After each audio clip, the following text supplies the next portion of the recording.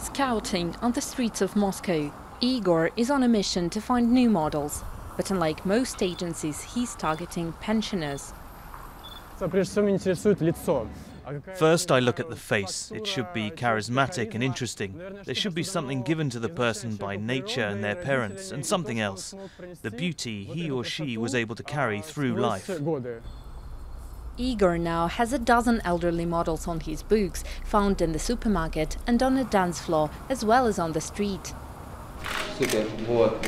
Olga was the website's first model. Before retirement, she was a wildlife researcher and took part in zoological expeditions. Now she's modeling for a glossy magazine.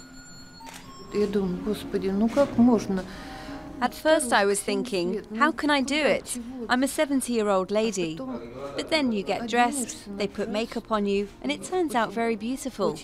And then there is something inside me that I want to give to people. The work gives Olga some extra money as well.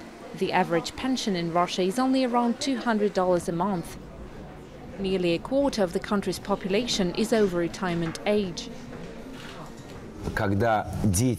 When children and teenagers see older people on magazine covers, they won't be afraid of old age, and they'll respect their parents more and understand that age is beautiful.